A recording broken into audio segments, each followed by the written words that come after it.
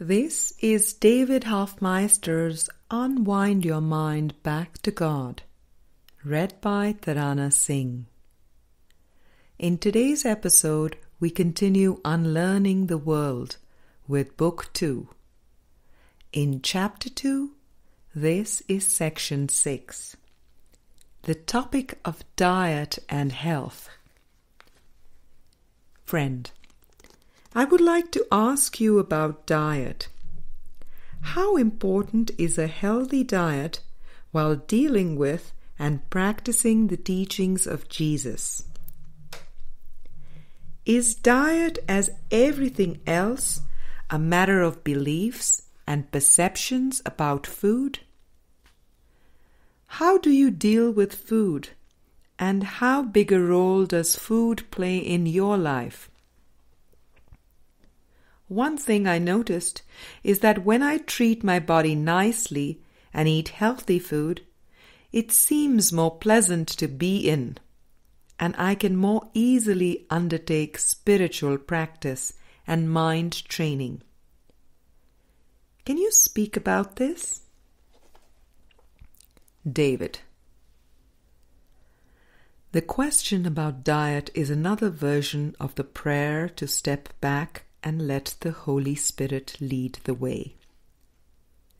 The curriculum is highly individualized, so I cannot speak in broad generalities about diet.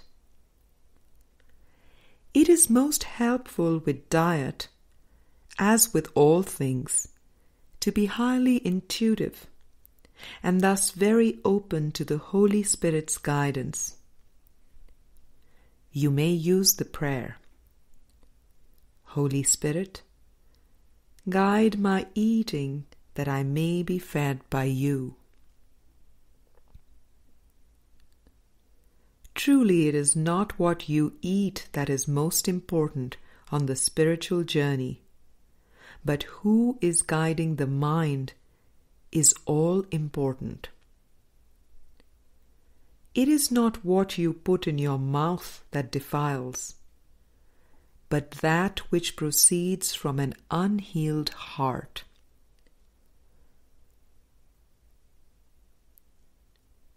Likewise, the miracle brings healing far beyond what the ego judges as healthy food.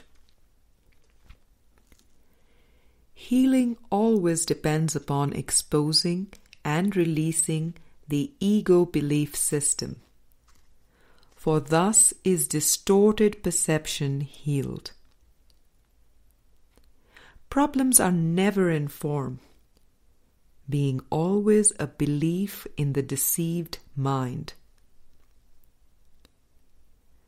The ego projected a body and food and weight issues and fitness issues, etc., to distract the mind from the light within.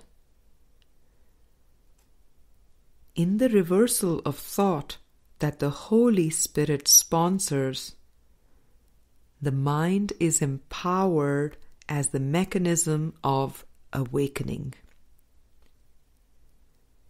As you learn to think with the Holy Spirit, you will be truly healthy and vibrant and joyful and energetic.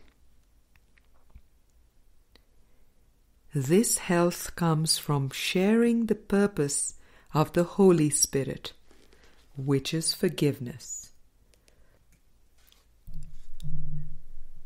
The body is a symbol or representation. So when you feel well, this is a sign that you are following the Holy Spirit. Let your feelings be a barometer to the voice that you are following, and learn to trust the voice for God within the mind.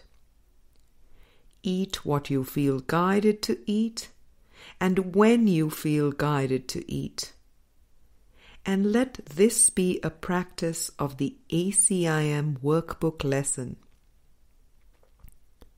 I will step back and let Him lead the way. Workbook Lesson 155. The ego will attribute this feeling to form, as it always does.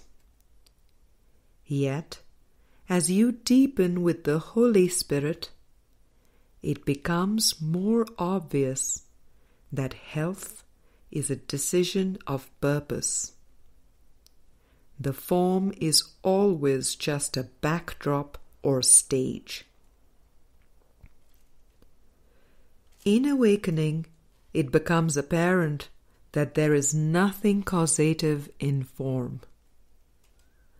This includes the body, food, exercise, and the environment.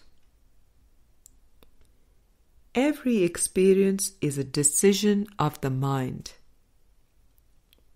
With training, the mind is consistently miracle-minded or right-minded, and this state of mind is healthy.